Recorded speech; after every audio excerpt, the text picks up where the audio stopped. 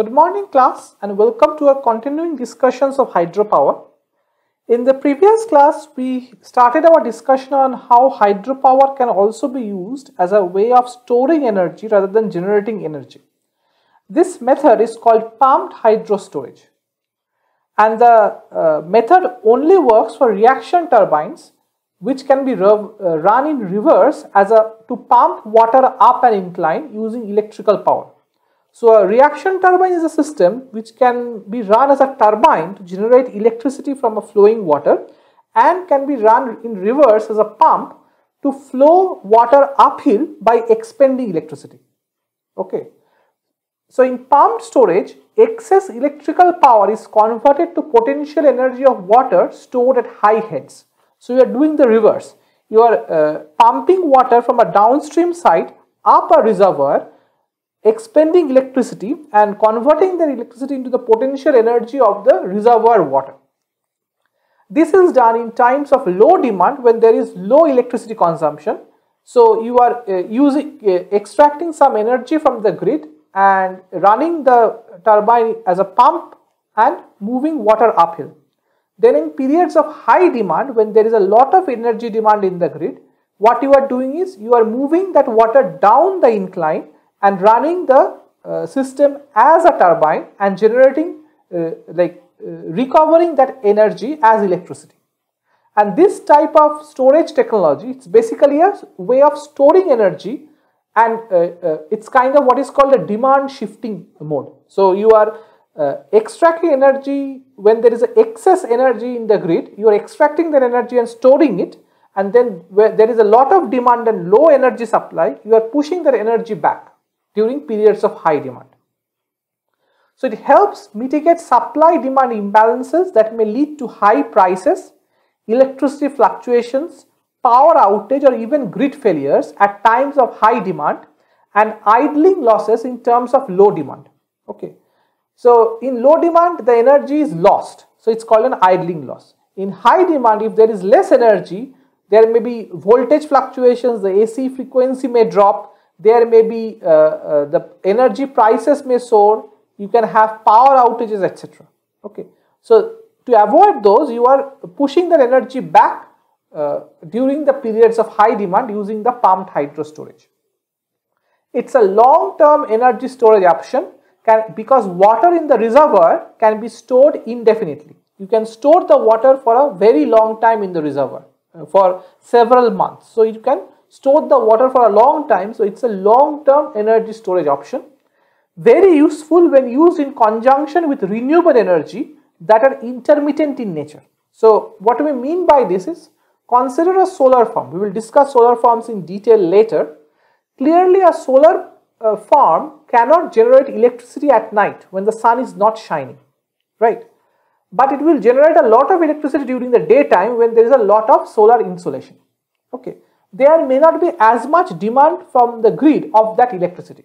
So you are storing part of that electricity in terms of pumped water up a reservoir. So a pumped hydro storage installation has been built along with the solar pump, so that during daytime a part of the electricity generated is used to pump water uphill, and then during night when the solar farm is no longer generating electricity, that water is coming downhill and you are running your Francis turbine, you are getting back the electricity that way. And in that way, that solar power plant plus pumped hydro storage installation can together generate electricity and push it to the grid 24/7 at a certain constant rate. Okay. So that's the idea, that you can mitigate the intermittency problem of many of these renewable energy sources using this kind of a system. And there is a large installed capacity of around 158 gigawatts of pumped hydro storage in 2019. So it's one of the largest methods of storing energy currently available in the world. Okay. So this is the idea of the pumped hydro storage. As we are saying, you have the generator / pump system. It is associated with some type of renewable energy generation like a wind turbine or a solar farm. When there is excess electricity, you are drawing that electricity and running this as a pump, extracting water from the bottom reservoir and pushing it to the top reservoir. Then during night time or periods of high demand, You are moving that water back down, running this as a turbine, generating electricity and moving it to the grid, and again filling the bottom reservoir. Now let's finally come to the sustainability issues with hydro turbine. So hydro turbine is renewable. The next question is it sustainable? And the answer is it depends. For example, large hydropower dams block the flow of the river, creating large reservoirs that inundate upstream land. This may cause drowning of arable lands, displacement of people from villages, and destruction of natural habitats.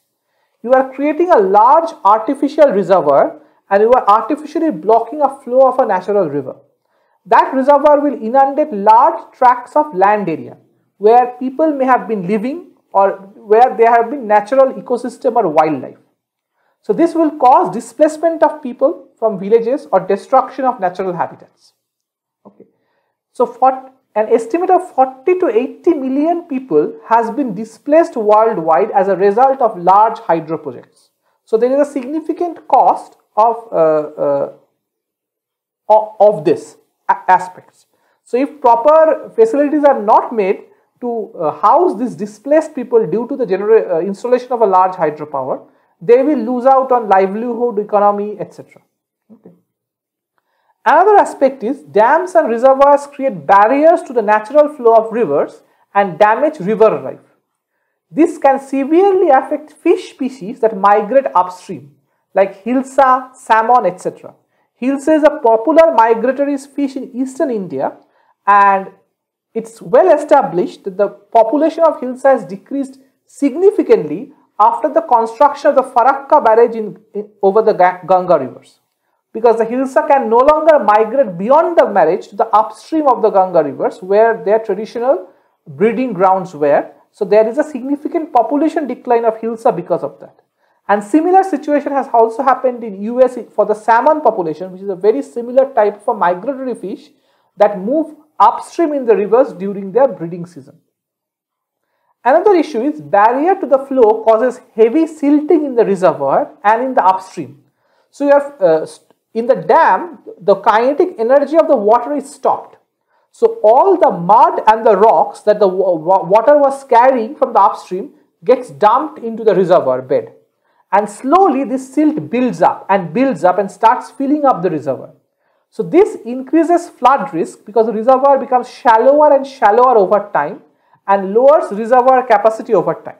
So often during times of heavy rains, because the reservoirs have low capacity now, you have to open the gates and a lot of water suddenly moves downstream, flooding large tracts of villages and causing catastrophic flooding. This has happened in many rivers in India and worldwide as well. Another great risk is catastrophic dam collapse due to engineering stresses or earthquakes. See, we are damming rivers that usually are in mountains, and mountains are earthquake prone regions.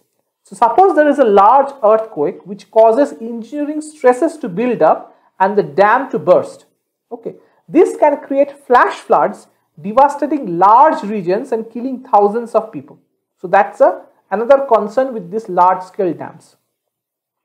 So there is a significant amount of research is going on throughout the world in making large hydropower construction process more ecologically friendly, because we need renewable energy resources. So we have to manage these sustainability concerns somehow.